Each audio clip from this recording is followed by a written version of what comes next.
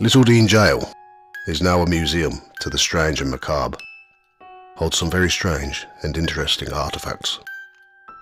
It contains the shovel of the notorious serial killer Fred West, various paraphernalia that belong to the Cray twins, and much more. One of the old jail doors is known to open by itself. It needs a 6-inch key to unlock it and is also secured by 2 iron bolts.